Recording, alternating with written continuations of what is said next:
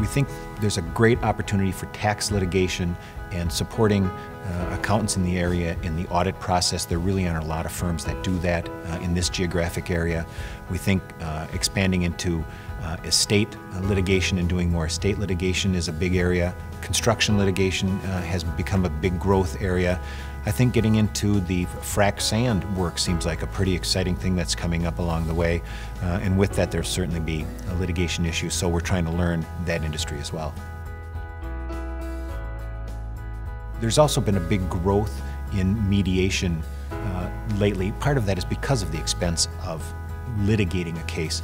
And so it's important that your litigator be able to mediate, be able to find your story and be able to tell that to the mediator so that you can get your point across and get your case made.